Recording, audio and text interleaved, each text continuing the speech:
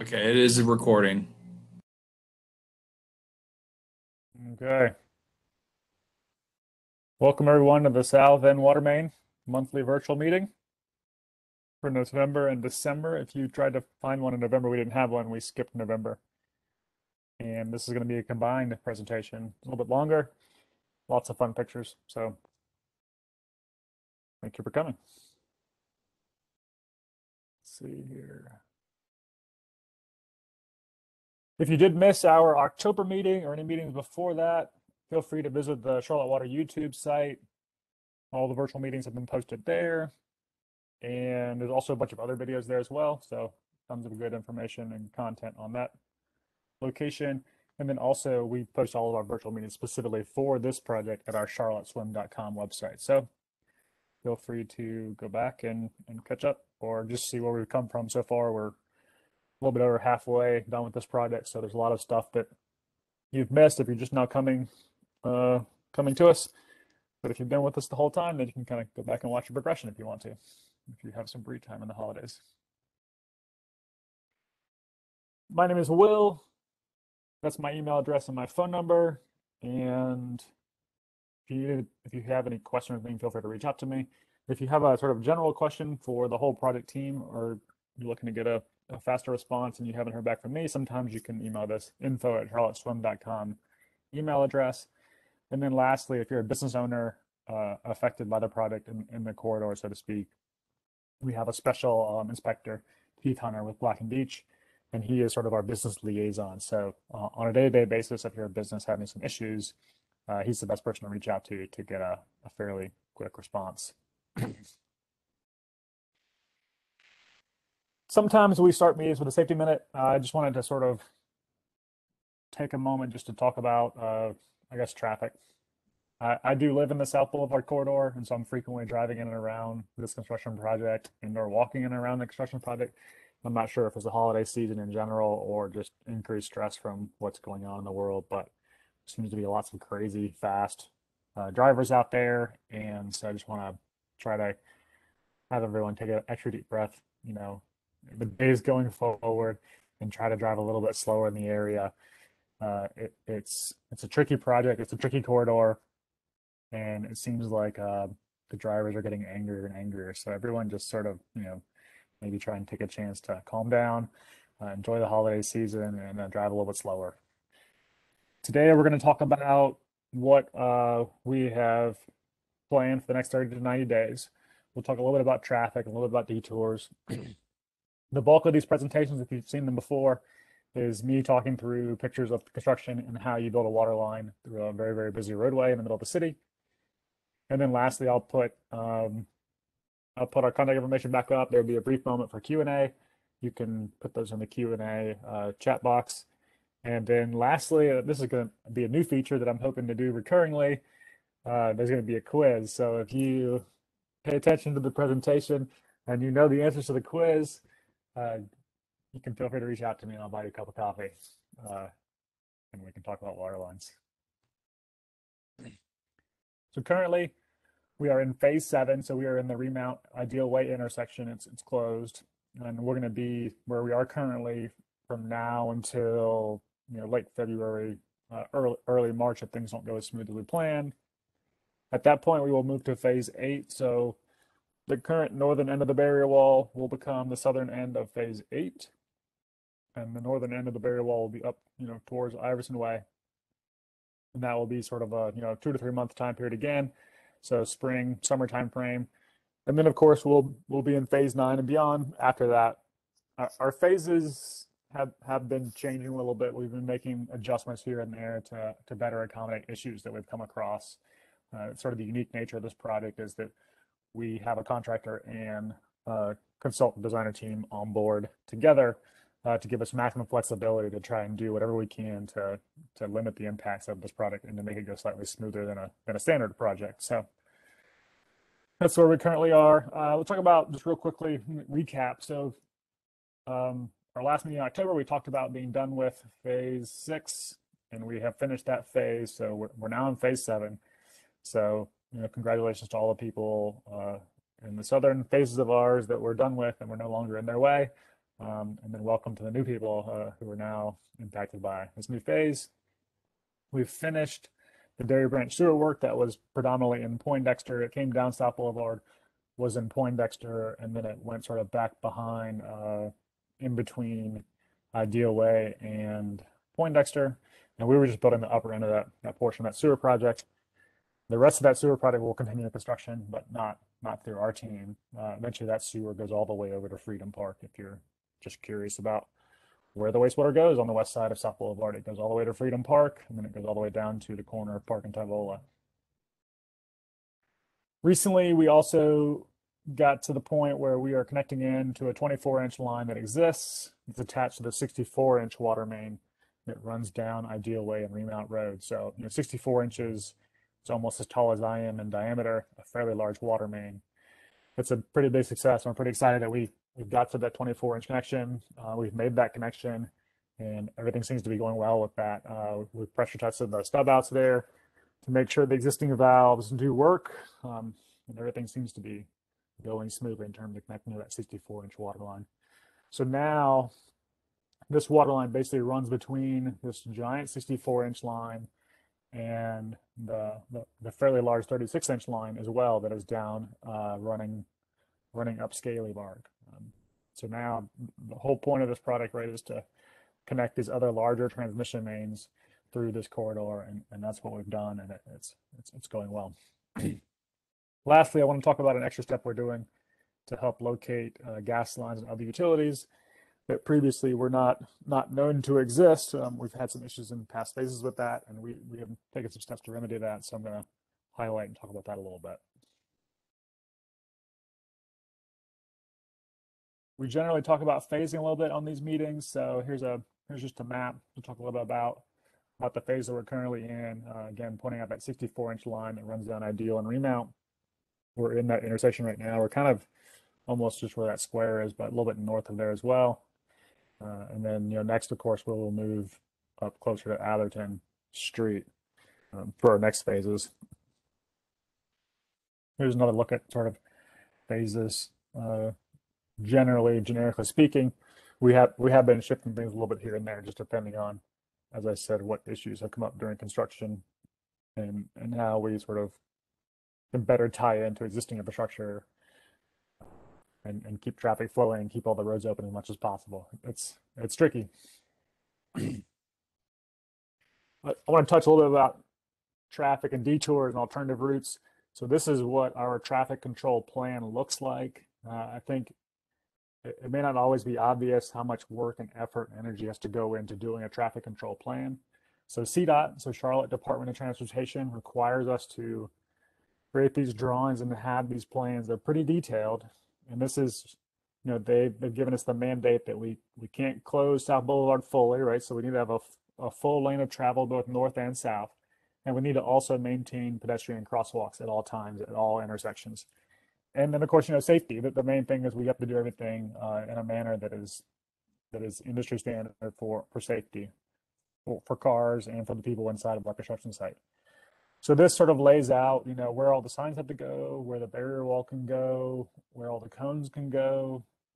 So, we put all this out there. And then in addition, we typically have, manned flaggers out there as well, also helping to guide traffic in and around stuff, and then helping to manage traffic into and out of the construction site. I mean, there's just a whole lot going on. So I just wanted to sort of show this diagram to point out that there's a lot of energy and effort going into trying to figure out how to get all this traffic to work. I know it can be frustrating when you're just sitting in traffic and you're wondering what's going on and why you're sitting in traffic. But again, for the most part, it's because of the complexity and everything that's possible to be done to alleviate traffic concerns is being done. So, but to summarize, even make it more simple, what this diagram says is that for the most part, you can't make any left turns at this intersection. So there's no left turns off of Remount on South Boulevard. There's no left turns off of Ideal on the South Boulevard.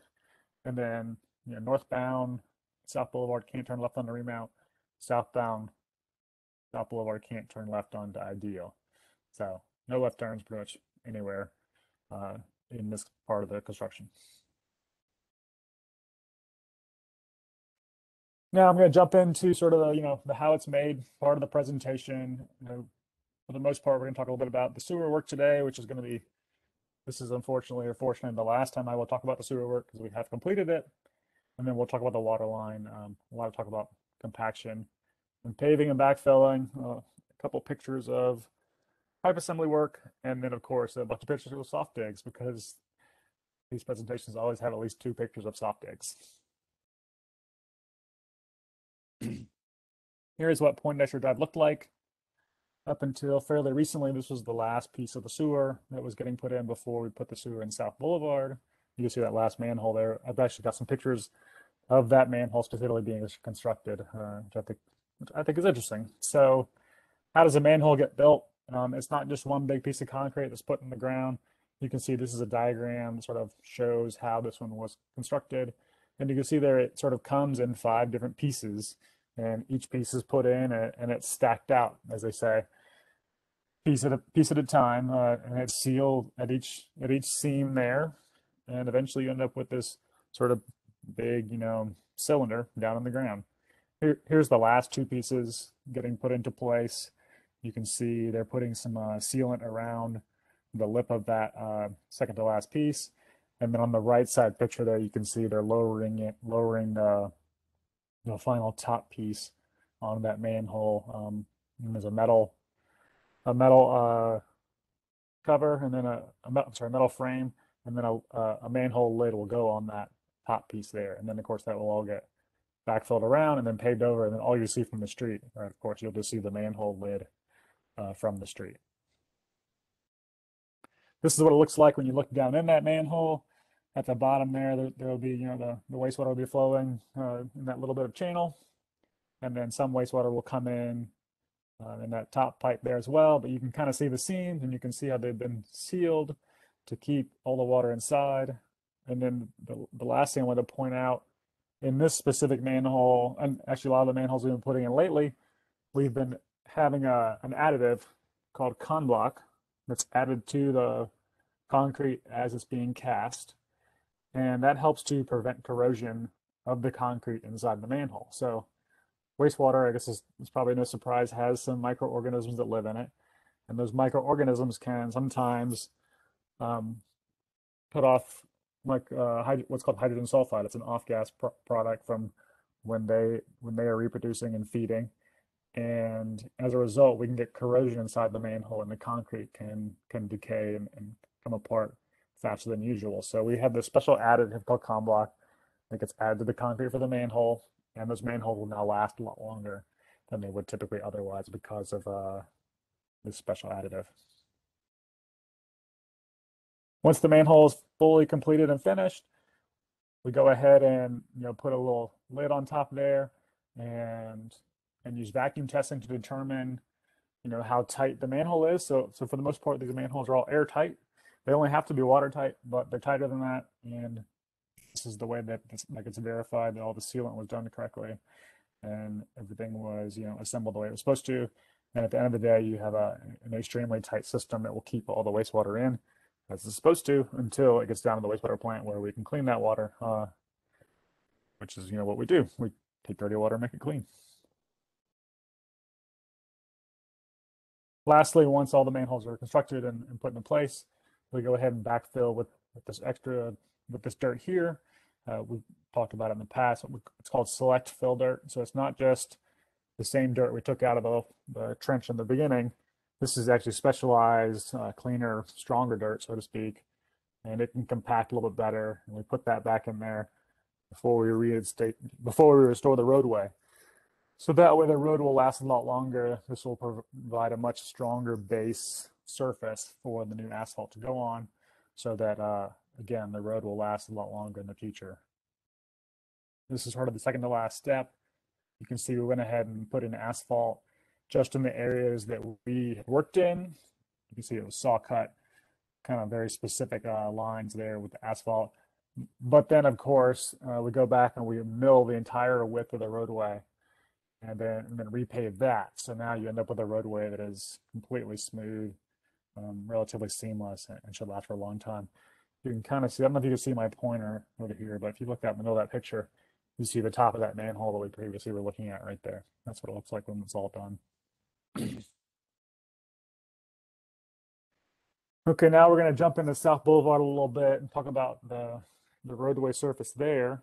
So this is what it looks like. And apparently a long time ago, when South Boulevard was originally built, it had a cement surface, and then multiple layers of asphalt had been put on top of South Boulevard over the many, many years. And so when we went back and we excavated and we're getting ready to restore the roadway, we had to figure out how to restore that roadway back to a condition that's as good or better than it was.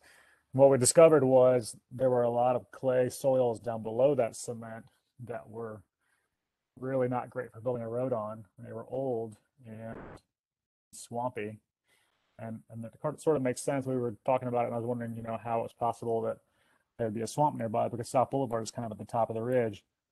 But then again, you look at Marsh Road, which is not too far from here, probably was named such because of marsh being nearby. So we had to figure out how we were going to deal with those really unsuitable soils, but we can't just keep digging until you get to something better. So you have to figure out a way to build on top of not great, but make it better, and then improve the quality of the subsurface until you get to the top. And then of course you pave over, and if you've done everything right, then you end up with a really nice strong road surface that can last many, many years.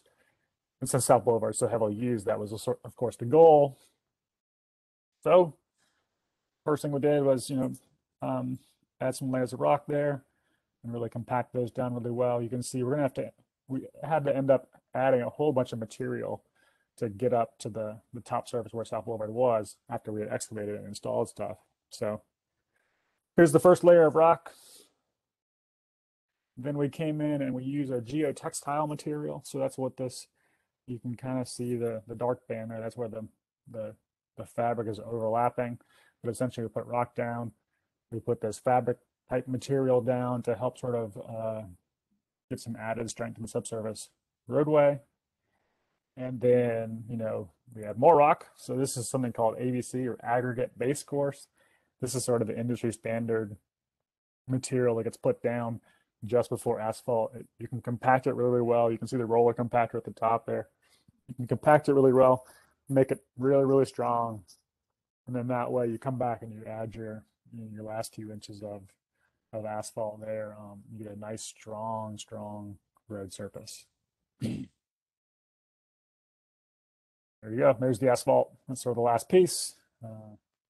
And of course, they added the asphalt up until the existing roadway level, make it nice and seamless, nice and smooth.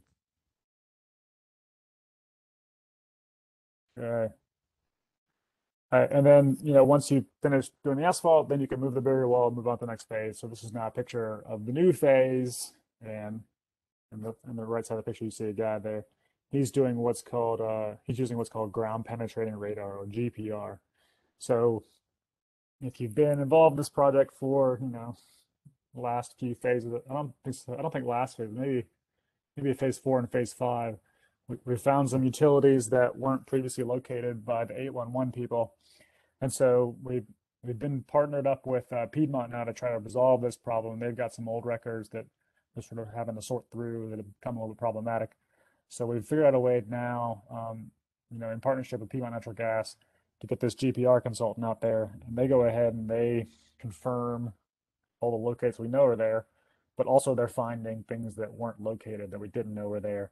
And so we can then go and soft dig and verify what they think is there to prevent us from damaging anything during the actual construction process. So we did this, I believe it was last week or week before, and we found some new things, so that was really helpful. We plan to do this at the beginning of every single phase going forward to again further help us not to damage anything as we're installing the water line. I want to quickly say thank you to Zach. He's really starting to get me some really great pictures about showing how these soft digs work. We're at almost perfection level photography for these educational presentations, and so I was especially excited when I saw these pictures. So again, we've talked about soft digs before, but essentially it's a two-man team of people that one person has a a vacuum line that they're running. They're like vacuuming, and then one person has this big long metal rod that it's hollow on the inside and it has compressed air. So they kind of pick and break up the clumps of dirt, and then the guy with the vacuum can vacuum out those clumps of dirt. So you end up with a small, very specific hole. Typically, you do it, if you're trying to find a water line or you're trying to find a gas line or a fiber optic line, you slowly and softly dig down till you get to it. You don't damage it in the process. The opposite is what's called a hard dig, and that's when you take a big excavator and remove a bunch of dirt, and often you remove the gas line or whatever with it. So this is the alternative to that. The contractors have been doing a really excellent job. I don't think we've quite hit 100 soft digs yet, but we're somewhere north of 50 soft digs that have been done to verify other utilities and to make sure that where we're going to go excavate, we're not going to be damaging anything. There's another great picture of that. So again, the guy in the back of the picture with the white hard hat, he's holding the vacuum line. And then the guy with the dark hard hat in the front, he is, breaking up using compressed air and using his giant metal toothpick. He's breaking up material that can be vacuumed out. And then your end result, of course, is this very specific, very concentrated hole. You can see the utility they were looking for is in the bottom there. It's orange. And then you can see also they have found these cables in the process on the left side of the picture. And then they found this other utility there on the right side of the picture as well. And they dug around them in a way that didn't damage them, so they can be protected, kept in service. That's all I'm going to talk about soft digs for today. But if you want to hear more, you can come back in a month, and I'll be talking about them again, probably, highly likely. Here's a picture of the pipe actually going in the ground. Again, big 24-inch ductile iron pipe, a T connection right there in the middle, and that allows us to have a service connection off the side. That orange reddish thing's a little small valve there. And at the beginning of the project, we were gonna tap these water lines, but we decided to make a change just to make a little bit more of a robust facility and installation on the transmission line. We're putting in these T's instead to get these big services coming off the side there. So that's what it looks like. This all gets assembled up at regular ground elevation and then lowered down in there with the excavators. And that's all I have for today. That was a lot of information, and it was fairly quick. But if there's any other questions, feel free to put them in the chat right now. I see, Megan, I see your question, and yeah, absolutely. We can share all this information with you, and if you have any other groups of people that want to hear this kind of presentation or learn about this information, I'm willing to come and talk. So always willing to talk about how it gets built to people that want to learn, listen and learn. How big was the marsh on Marsh Road? Yeah, I'm not sure. That's a great question. I had forgotten that even existed. Steve had to point out to me that it was called Marsh Road, which I live right next there, so I should have known. But Marsh Road, for the most part, goes all the way over to Park Road and dead ends. So I presume that it may have been quite large. Okay, I don't see any other questions, so I'm going to go on to the quiz here. So again, oh wait, one more question. When will water start flowing in the new pipes you are laying? So that's an interesting question. We have been basically working from large valve to large valve, and so once we get to the next large valve, so in this case, the newest large valve that we have gotten to is the one on the 64-inch water line right there. And if you actually were driving through the area last weekend, you would have seen the flushing in progress sign and seen the water coming out of our construction zone. So we actually were flowing water into the new line between Poindexter and Ideal Remount. Now that line's not in service. The lines are in service and actually flowing water that people are using south of Poindexter. But right now it's just we're flushing, and I believe we did our biological testing and chlorination either at the end of last week or the beginning of this week. So that line should be sort of close to being ready to be put in service. But long story short, we're putting the line in service sort of a section at a time from big valve to big valve. Everything south of Elmhurst is definitively in service. So anyone south of Elmhurst is definitely on the new line now. and not on the old line. The old line, of course, is still active and still working. We just slowly move the services over once the line is active and in service. Okay. Okay, on to the quiz. If you think you know the answers to these 3 quiz questions, then, like I said, feel free to reach out to me. I'll buy you a cup of coffee. First question, what does ABC stand for? Second question, when you're assembling a manhole, it's called blank. And then how big is the water main in remount and ideal? So again, here's some contact information for us. We have the website, which is got all the most up-to-date information on it. If you want to receive communication from us on a regular basis, especially about things like unexpected traffic problems, you can join the mail list, so the text list, so text South End Water to 31996 or email the email address. And then here's all of our contacts information. So my name's Will, far left there. That's my phone and email. Feel free to reach out to me. If you want to reach the whole team, then you email info@charlotteswim.com. And if you're a business in the area and you're having issues, or I mean, actually, Keith probably has already communicated with you. He's been doing a pretty good job reaching out to businesses before we get out front of your location. But he's a good point for day-to-day stuff as well. That, I'll take some extra deep breaths and say thank y'all. Y'all have a good weekend.